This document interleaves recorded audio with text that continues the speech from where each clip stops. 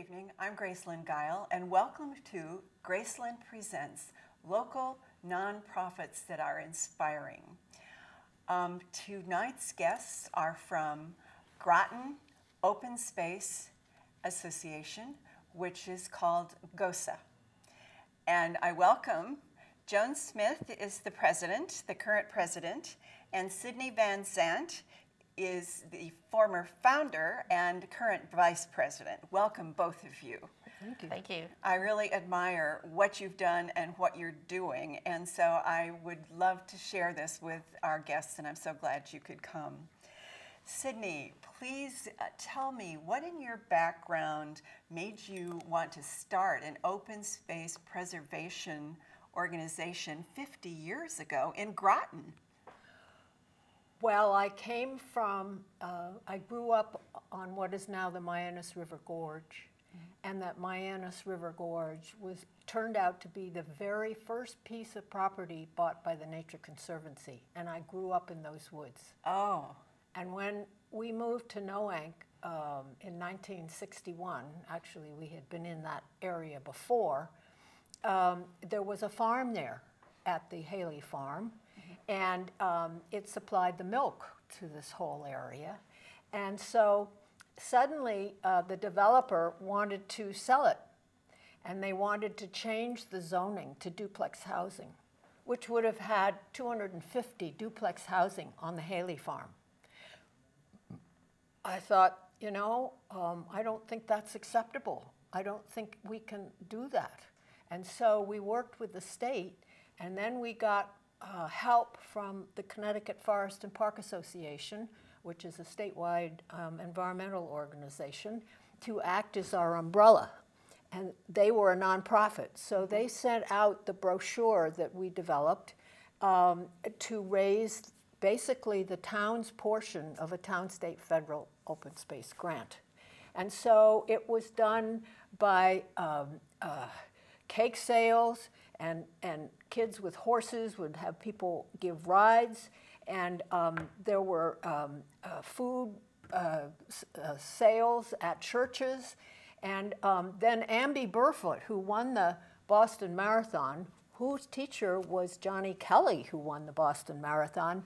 All those kids ran from Fitch Senior High School, which abutted Haley Farm, and that was where they would run. Down there, they would run to the end of Bluff Point. That's over 1,000 acres, which actually now is open space. And so they were promoting it. And Amby had this idea of having a giant music festival, and he had it at the largest thing at the Municipal Auditorium. And the mayor was not happy at all. And suddenly we became front page news in the newspaper to see how we were doing.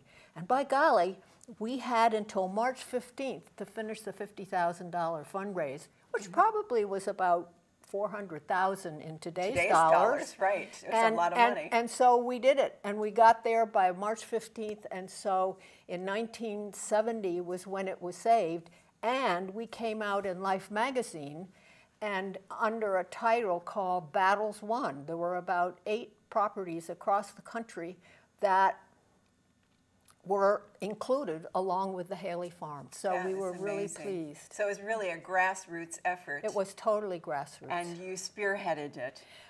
I was one of the founders and president for 16 years until my husband and I left the area for to a go little sailing, while, to build a boat and sail around the world.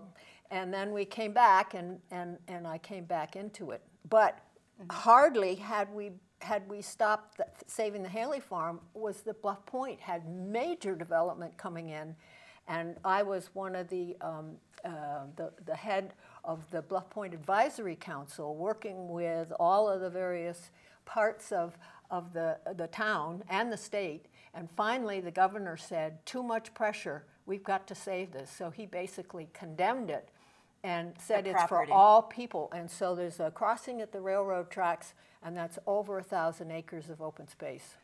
So the Haley Farm was actually 275 acres, and then the addition of Bluff Point, which connects to Haley Farm, it does, made it 1,000 acres Over 1,000 acres Yes. that you were able to preserve. And how many years did that take? Because Well, I personally started in 1965, and we finished with the Bluff Point thing in 1974. But the thing that's interesting is that the DEP numbers in 2014 said there were over 400 people that came to Bluff Point and Haley Farm.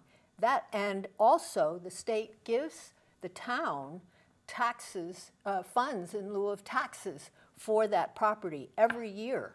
Okay, so to maintain it. To maintain, think of the tourism that Yes. gets brought to the Yes. town of Groton by those two pieces of property. And that's amazing. And nobody ever talks about the possibility that if you preserve something that's of value to the community, then it can actually bring in funds to That's support exactly itself, right. which So is people wonderful. stay in hotels and they eat in restaurants and they fill up their gas and the gasoline. They go to the grocery store and Right, make sandwiches. they pay admission to parks. Well, not in these Not two. in these two. These are Okay. free. Okay. All These are right. free. Wow, that's even better. Okay, so let me just step back a minute and ask you to just say, what was GOSA's initial mission and how has it changed? Well, it's evolved. Our initial mission when we were first formed was to save open space for conservation. It has changed quite a bit. The emphasis almost is on preserving water, because we have saved the Merritt Family Forest and Cheap Farm, Candlewood Ridge, the Avery Farm, and all of those are part of the watershed, and all of those are protecting streams. Like the Sheep Farm stream runs into Mumford Cove, and the Merritt Family Forest runs into Palmer Cove, and then the watershed at the Avery Farm that we just purchased also goes to the Mystic River. It goes down and takes a sharp left and goes to the Mystic River. So by watershed, just for viewers, watershed, please explain that all of this coastal land is basically uphill from the ocean, and That's so right. everything eventually And these are all ridges, and they're vernal pools all over the place, and they're streams coming from either farther north, and so they all run down either into the reservoir, with most of our properties run into the reservoir, but they also run into the streams that run into Long Island Sound. Right. And Long Island Sound is a $5 billion investment that we get every single year, not once ever, forever. This is once a year for the whole year. Brings in that much business to this area. Yeah, think of all of the boat yards with the boats hauled out. Yeah. Think of all of the marinas with All the restaurants, all the everything. hotels. This Yes. is vacation land. This is vacation land. Right. People ask us where we go in the summer, and we say we stay here. We stay right everybody here. Comes here. Right. So- But one of the things that I didn't say was that we do a lot of work, stewardship on all of our properties, including the Haley Farm, and for 30 years we have paid Tom Crowley of Stonington family to cut those fields, and we'll be seeing his tractor there hopefully this weekend to cut the open fields. The state does the little areas and the walkways, but the big fields are cut and paid for by fundraising of GOSA. Okay, so you still have to continue to raise money for that yes. and other programs that we'll talk about shortly. Yes. So, and so you've talked a bit about the arrangement. Do you want to talk any more or go in more depth about DEEP's Open Space Fund and the Long Island Sound and the other areas that give funding? Well, I think I'll turn that over to our president, because she is the queen bee who has put together the grants for applications to help us buy the property that we have bought since the Haley Farm was And sold. I'm going to ask her about that because what she's done is incredible. But I want to start by first asking you, what motivated you to join the board and to become a part of this, and when did that happen? Well, let me back up. We chose to move in the area because our house was close to Haley Farm. Oh. So I didn't even know Sidney and all her efforts, but there's a beautiful park, and the house was close to Cove. Palmer Cove. And so after a few years, my neighbors introduced me to the people in GOSA. And they were leading an effort then to stop the town from putting fill, road sweepings, into the back of the town hall annex. And they were also fighting a proposal by the Parks and Rec Department to cut the trees at the Mortimer Wright Nature Preserve in order to pay for the skateboard park. So that's sort of when I came up and said, oh, okay, that sounds like right up my alley. These are the guys who saved Haley Farm, and they want to protect what we already have. And not let trees be sold for skateboarding. Yeah, So, I mean, there is a place for forestry and lumbering within a forest management, but they were going to take the best trees, of course, to profit for them. Right.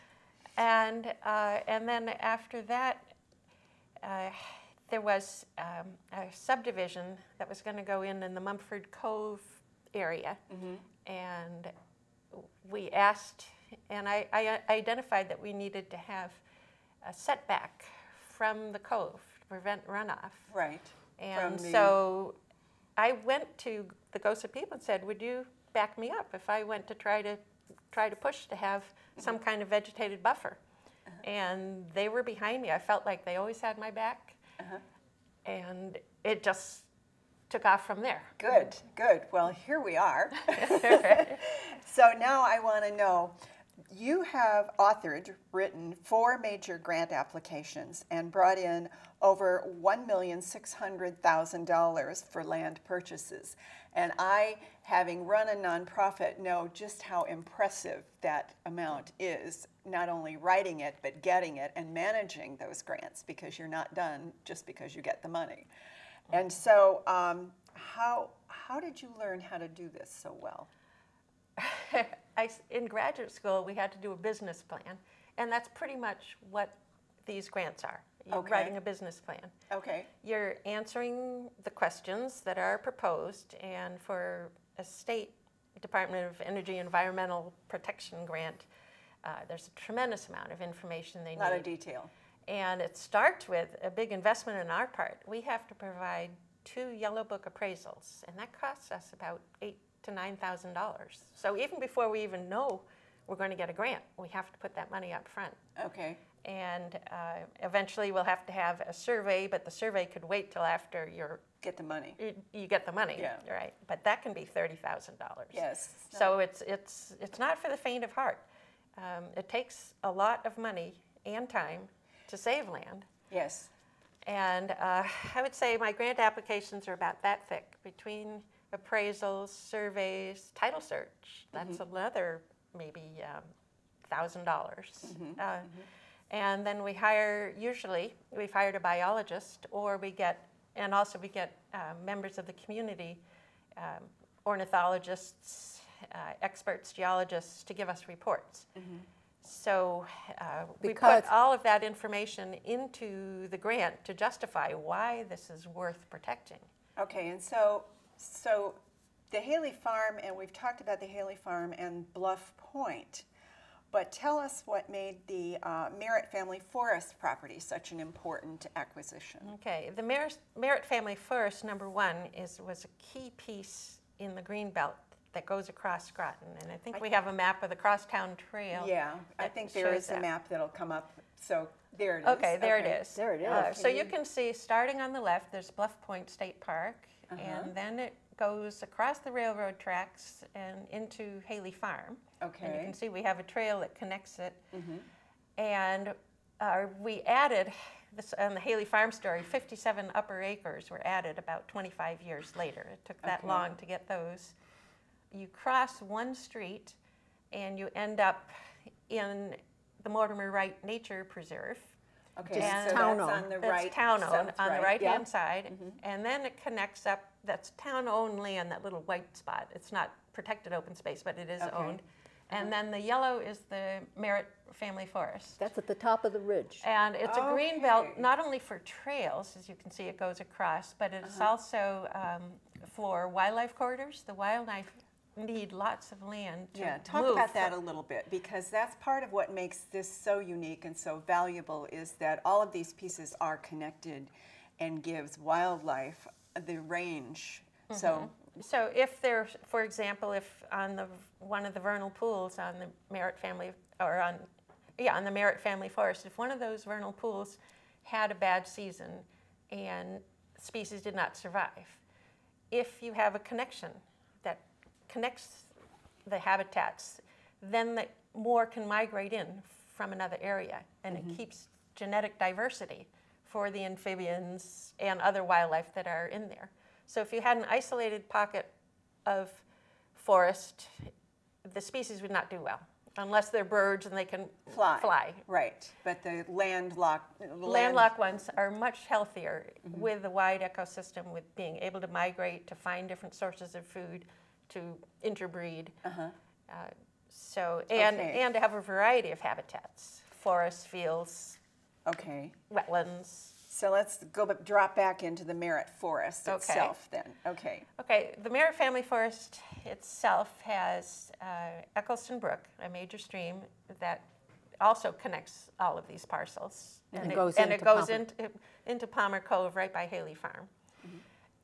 And the Merritt also has several large wetlands and, as I told you, vernal pools. If you go out now, the wood frogs are migrating to the pools to deposit their eggs. Explain what's in a vernal pool for our viewers. Okay, a vernal pool is a depression that is usually only temporarily wet during the rains in the springtime. And the amphibians, such as the wood frog and spotted salamanders, can only breed in those pools. There have to be no fish, and that's why they don't breed in streams and other areas. The fish eat the eggs. The fish will eat the eggs. Oh, that's right. So on the first warm days of spring, which is happening early this year, they migrate out of the woods into the pools to deposit the eggs. And if you go to visit these sites, you can actually see them. The spotted salamander eggs look like fuzzy golf balls, and the wood frog eggs look sort of like bubble wrap floating on the surface. And they're attached. The eggs are attached to each other, so it's big mass. Big family. So I encourage you to go off the trail a little bit and seek out these vernal pools. If you hear something that sounds like a duck in the woods, a flock of ducks, that's probably the wood frogs right now. Oh, so that's great. The peepers to take a look. And the peepers are out there at night, you hear all of these sounds in the springtime, and I have no clue what they are, but it's a real cacophony of, it's like a symphony of animals at night. Yeah, the tree frogs, that's what we call the peepers, make a shrill, loud noise. Yes. But that doesn't work very well when you have a plan for 79 houses on the Merritt family forest, and the whole thing is clear-cut and covered with roofs and driveways. Concrete. You've then done away from all of those sounds at the Merritt. We need to back up and say there was a subdivision plan for, it started out at 79 houses, and with a crossing of the stream and filling of the stream to put a culvert in. So that's how we started, is protesting it, mainly we intervened to try to get a better plan with less density, less paved surface, better drainage plans. And then, Gracelyn, what we would do is we would hire experts to come and make a presentation to the local commissions who are volunteers, basically giving them a 101 in how much distance you have from a vernal pool that the salamanders need to then go back into the woods after they've laid their eggs. So you can't have the road go next to the vernal pool. You've got to give them 50 or 100 feet. So basically all of the land that we bought, we have hired experts to... You had to educate the community. Yes. Yes. And the commissions. And the commissions to understand why preserving open space and not having everything paved over is so critical to the future of these wildlife, but also our future. That's right. And this information was welcomed by the commissions. They would tell us, keep that information coming. Good. They would get the applicant's expert, the developer's expert, and they really needed to hear the information, the complete story, by an unbiased outside expert. Right. Well, let's move on because we've got about 10 more minutes, and I want to ask you what was special about the 63-acre sheep farm on Fishtown Road. What made that your next acquisition? Let me tell this. This is my favorite property. If you walk on that property within the first few minutes of arriving at the parking lot, you'll see how beautiful it is. And even a 90-year-old who can only go a few hundred feet will have a lot of diversity to see. And within an hour, you can do a pretty quick loop that shows you have beautiful fields, you have an old house foundation. We have the deed showing it was there in 1754. There's the remains of an old grist mill. There's a waterfall. Fort Hill Brook is absolutely stunning. It's just everyone has a wonderful feeling of well-being when they're there, looking over the fields. The rock formations are gorgeous. Back in touch with the earth. Absolutely. Even in winter is gorgeous because that's when you see all the rock formations and the stone walls that go up and over the rocks and the cliffs. That are hidden in the summer with all the foliage. With the foliage, right. Yes, right. yes. I love driving around in the winter because you can see things that you That's don't know right. are there Yes. otherwise. Yeah. And all of these properties are somewhat connected and available to people who maybe don't have transportation. They're close to neighborhoods. And they're open to the public. And they're open to the public, forever. free of charge, for walking, protected forever. hiking. Yeah. Yes. All of the properties that we have purchased have a conservation easement held by the state. So even if we were in financial difficulty and the lands were sold, the conservation easement goes with the property. So they can never be developed. It can never be developed. Right. A conservation easement is a wonderful creation for people who want to preserve the land in perpetuity. So Yes. it's forever. Yes. That's great. How do you hear about these properties coming for sale? Do people come to you and tell you about it, or do you go find property that you Most want? of all, we've searched it out. Sometimes in the early stages, we were more reactive. We'd see the surveyor's tapes. We go, what's going on? And we go look at it and go, oh, whoa. And we found now it's much better to be proactive.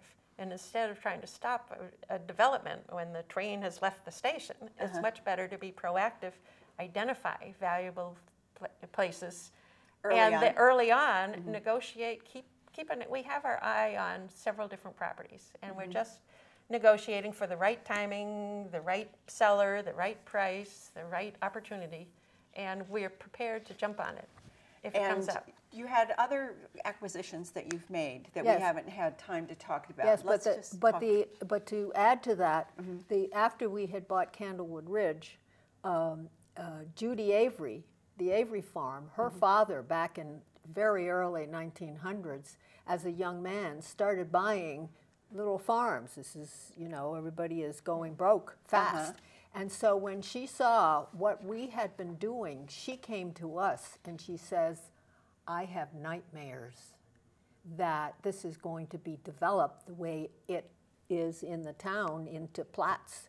And I would so love to save this for open space. And that is why we had we have such a wonderful relationship with Judy. And if you go on our website, you see the signing of the property that we now own, 305 acres, half in Groton and half in Ledyard, up on Lambtown Road. So your reputation is now making preservation a lot easier because people know what you do and how well you do it. And she saw us working on the Candlewood Ridge and understood that our intentions were good. And let me say, she donated the Groton acres. Oh my goodness, that's I think it's 156. After the survey, we found we had more acres, but it was 156 acres that she donated. And we paid for the acres that were in Ledyard. So it was a wonderful win-win situation. She was happy her land was protected. And you were happy we were happy to protect 305 acres next to the Candlewood Ridge, which is 91 acres. That's 400. So all of these acreage in total, how many acres have you protected? 544 acres we own. And 1,000 acres between Haley Farm and Bluff Point, which we are instrumental in saving. And we have another project coming up. It can be public knowledge because we have an agreement. What's called the Tilcon property. It's a rare pitch pine forest on 201 acres, and we've got the state will buy it. Granite quarry. Yeah, it has granite quarries, and we will raise the matching funds. Okay. Sort of kind of like the same deal we did with Haley Farm. And then We are almost out of time. We've Okay. got about 2 minutes. So what I would like to do is just let you sort of tell viewers what they can do to help you support GOSA.